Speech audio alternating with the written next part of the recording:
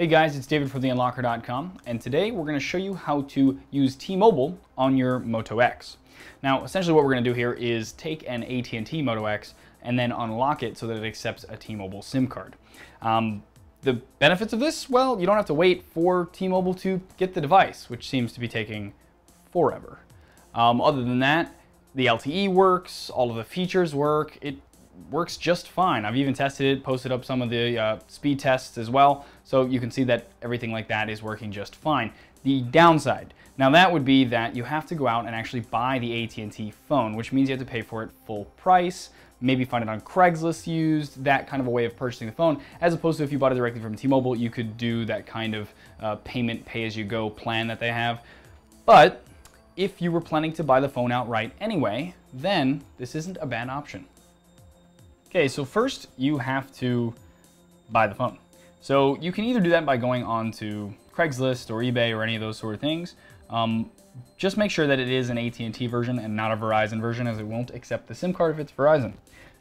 I'm going to show you here how to kind of buy it straight from Moto Maker. So you're just going to head to Moto Maker like that. You're going to wait for it to load, then click Get Started. Go through the whole customization process, add all your favorite things, blah, blah, blah. Hit Review and Checkout, Checkout. And then you're going to select AT&T here and select No Contract. Then Checkout.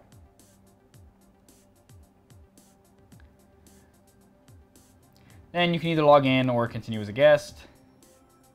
Put in all your shipping information, then your payment information, then review the order and send it out. Then you just have to wait for it to show up. You might have to get like an AT&T prepaid SIM card to go in with the phone, or they might just send it to you by itself. Either way, just don't sign up for a contract when you do this and pay the full price, which is not that right there. Clearly I've added too many to my cart, but it is that right there.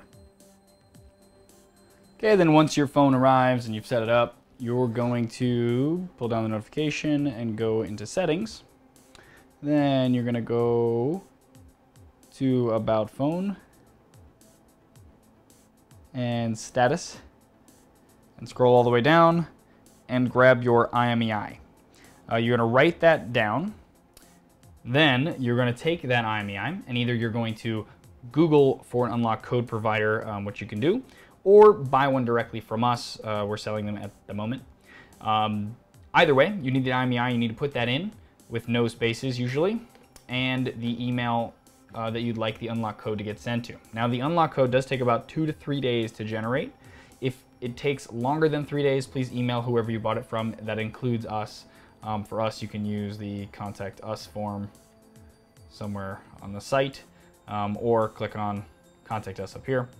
Now, once you get the code, which will arrive by email, so make sure that you make this email the right one, you're going to take out the SIM card, if there is one in your device. Then you're going to put in your unauthorized SIM. In this case, it's T-Mobile. Pop that in the device. And on the screen, you'll be prompted to enter your unlock code. It'll literally just pop up right here and say, please enter unlock code. You'll enter in the first of the 2 codes that we either sent you, or follow your instructions for whoever you bought the codes from. It's usually a very short code for Motorola. You're gonna just push that in and hit OK. Once you do, you'll see T-Mobile up here at the top if it's been successfully entered.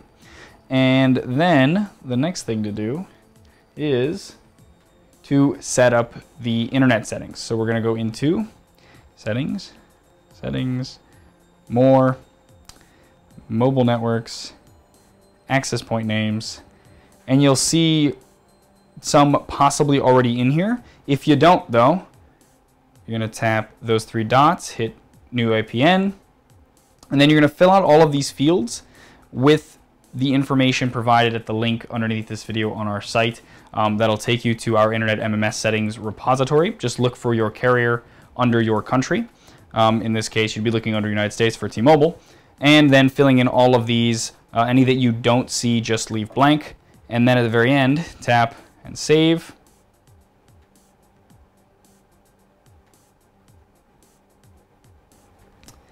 Once that's set and you see the blue dot, you can hit home, pull down notification, tap airplane mode,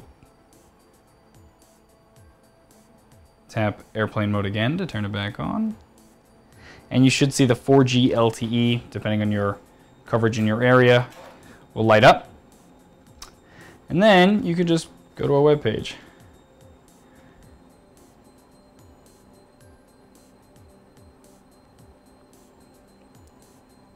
To make sure that it works.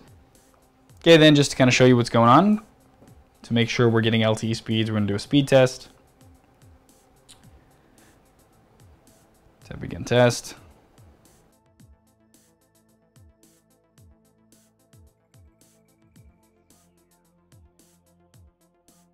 Okay, and there you go. That's about right for my area. AT&T on LTE does about the same here as well. So you're all set. Enjoy.